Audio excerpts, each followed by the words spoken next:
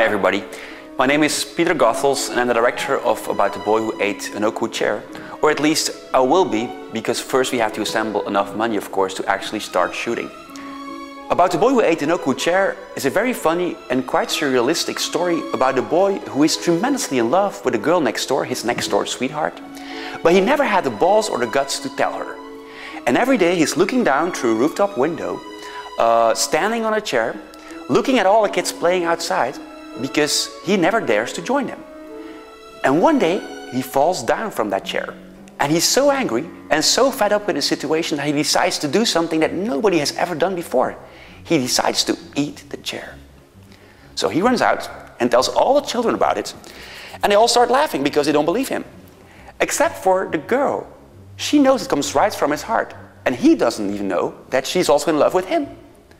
But she only does one thing, she faints. And the next day, the whole world knows about it.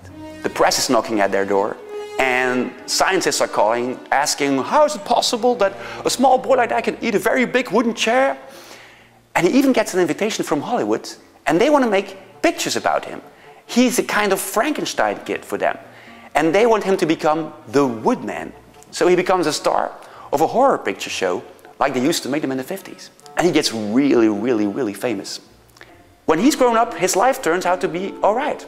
He gets to marry his next-door sweetheart, and he gets 3 children, and he leads a very happy life in a very small and funny house somewhere in Brussels. But the big question remains, is it the life he always wanted?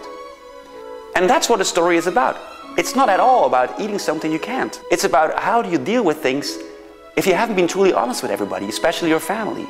And do they love you the most because what you have achieved, or because of who you are? A lot of things that will make this film really special already have been found. We contacted all the actors, all the crew members, a lot of locations have been found, and we will try to share that with you through posts on Indiegogo.com the next couple of days. But in the meantime, if you like our project, please feel free to make a contribution. Or if you can help us in any other way, please contact us or let us know. Thank you very much.